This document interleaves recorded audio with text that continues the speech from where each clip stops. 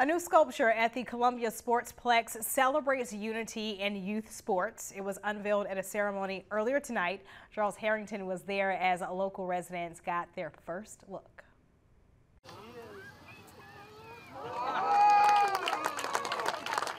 It's called It's Columbia, and it celebrates a welcoming community. It's the latest bronze sculpture by renowned Columbia artist Ben Watts. I don't think you can't look at that without just going, wow, somebody here is happy, and it's a great place to be.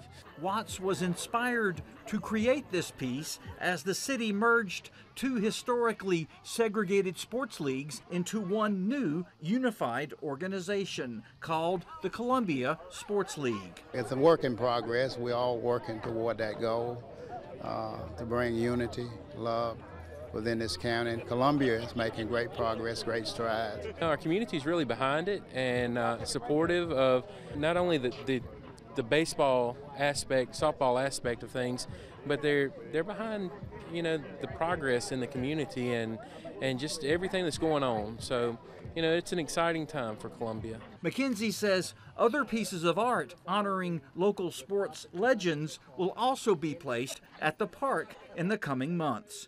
Charles Harrington, WDAM 7 on your side. All right, and the Columbia Sportsplex opened about 5 months ago.